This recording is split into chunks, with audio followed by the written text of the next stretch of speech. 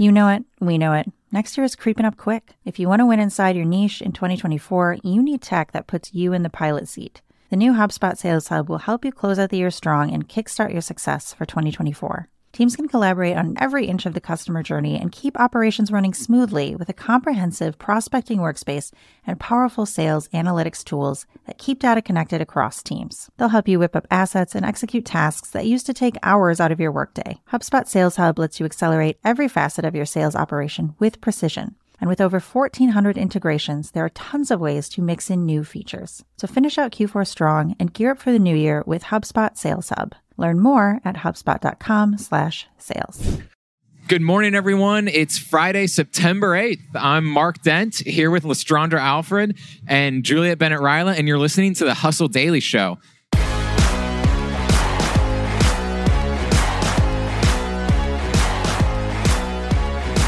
For the second day in a row, we're coming at you live from Boston. That commotion you're hearing is the great American sound of networking and people getting ready to watch us instead of Derek Jeter, who apparently is giving some speech right now that nobody cares about. Because what really matters is this podcast that we're going to present to you. Today, we are going to talk about how this was the summer that showed the power of women's spending. But before we get into all that, let's just go over the top news in business and tech.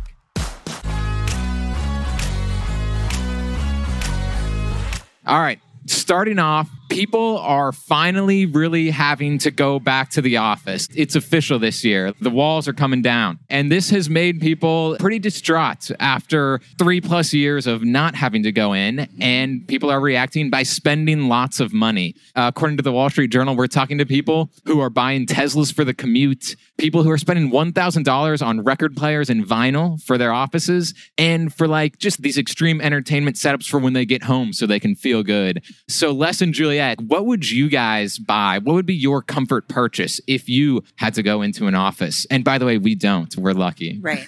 Very lucky. I would have to go with like the capitalism core desk setup of standing desk, treadmill underneath, so I could feel like I'm walking and enjoying my life in some way. Yeah. I would buy the most expensive noise-canceling headphones in existence to block everyone out.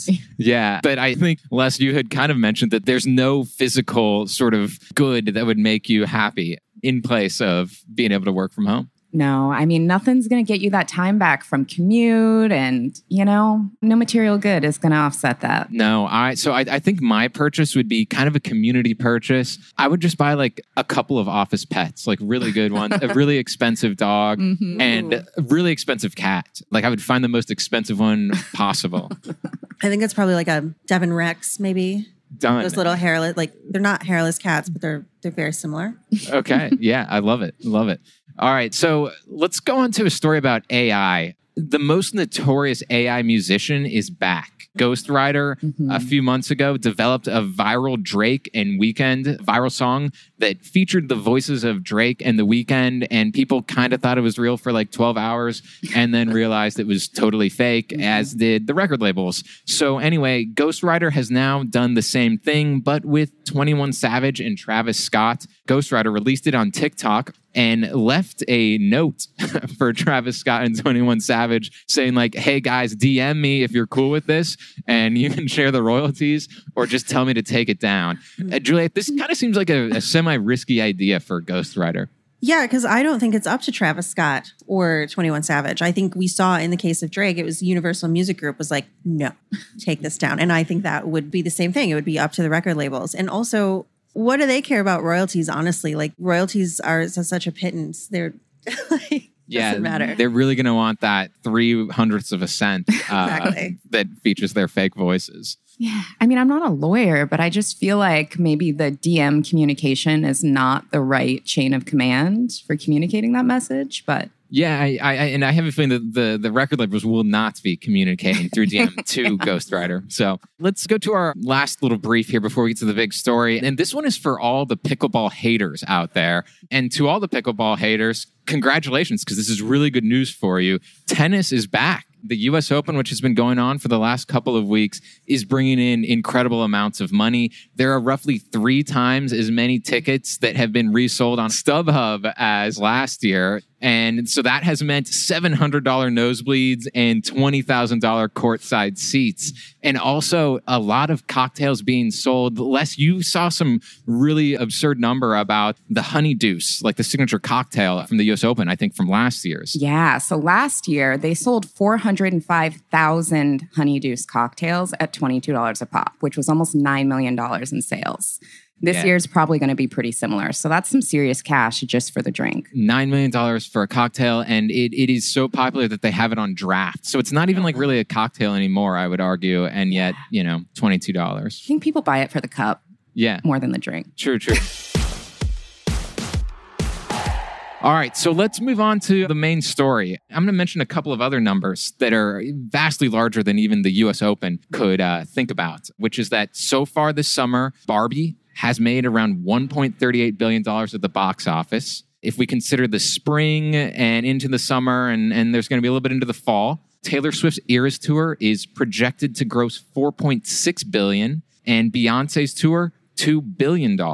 That's an awful lot of money. And these are largely women-driven kind of pop culture mega events. And a lot of commentators have been saying, welcome to the era of post-pandemic pent-up spending. People are just like, I don't mind spending $600 on this concert ticket. But Les, you think it's something that's a little bit bigger than that and something that has been building for a while? It's definitely been in the making. Women's economic power is not anything new, but in previous generations, we saw a lot of women putting their money directly back towards their families. For a long time, a stat that was thrown out was that women who earned income outside of the home would bring 90% of their money back to the family. But what we're seeing over the past few decades is that not only are women earning more because they're working more, they're delaying having children, if having children at all. And then we've also seen things like the self-care movement really highlight, like, hey, women, here are some things you can spend on yourself. So women are beginning to have more money, more agency over how they spend their money, and they're wanting to spend their money on things that bring them joy. And it seems like this summer just seemed to be like a culmination of all of those forces that had been building for a while, and then just colliding with the fact that truly the 3 biggest, I'd say, pop culture events of this year are, like we said, Barbie, Taylor Swift, Beyonce. Yeah. Things where you could just go dress up, enjoy with your friends, and just have fun. Yeah, and so interesting is that it's not just Warner Brothers, Greta Gerwig, Taylor Swift, who are the ones who are, making all the money. They're certainly making most of it, probably especially Warner Brothers and Mattel. Yeah. But there's also like this cottage industry around all of this, Juliet, where we've seen entrepreneurs and largely women entrepreneurs who have found ways to have a business around the Eras Tour or around Barbie. Yeah, we've seen a lot of fashion retailers catering to people who are going to go to one concert or another or to the Barbie movie. I know all the thrift shops in my neighborhood moved all of their pink clothing to the front right before Barbie was about to release in theaters because people were dressing up.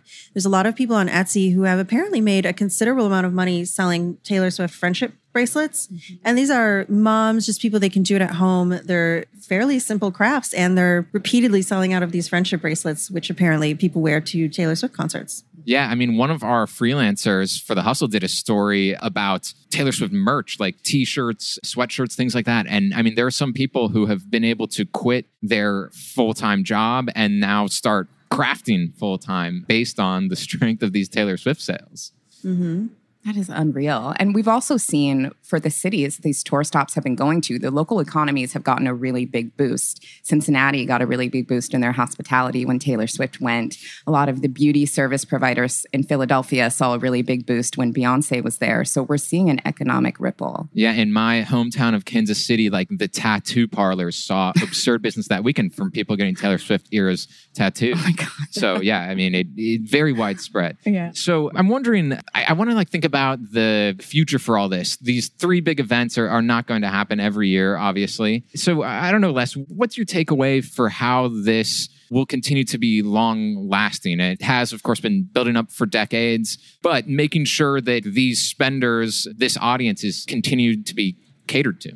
Yeah, I mean, I think what Taylor Swift, Beyonce, and the Barbie movie did really well is they knew their audience and they spoke directly to them. So I think it goes to show that audiences will turn up and they'll turn out when they feel seen, when they feel heard, and when they feel like they're spending in alignment with their values. So that may not necessarily mean make more movies about toys. Yeah, right. But it does mean that if you want to reach an audience, have your message be in alignment with what that audience wants. Yeah, okay.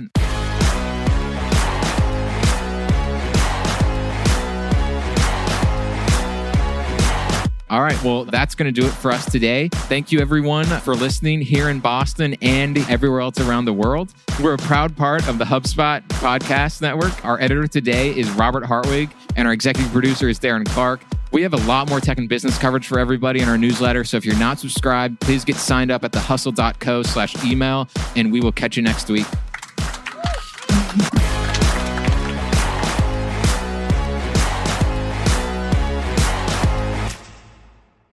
Hey, I want to tell you about another podcast brought to you by the HubSpot Podcast Network, the audio destination for business professionals. This one is called My First Million, hosted by Sam Parr and Sean Puri.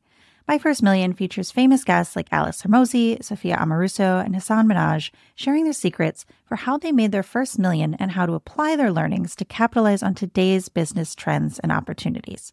So, for example, in a recent episode, Sean discusses how his former intern went from making $30,000 a year to $40,000 in 1 minute by taking one big bet. And today, he's a 22-year-old millionaire thanks to a couple early investments. Want to know more? You can listen to My First Million wherever you get your podcasts.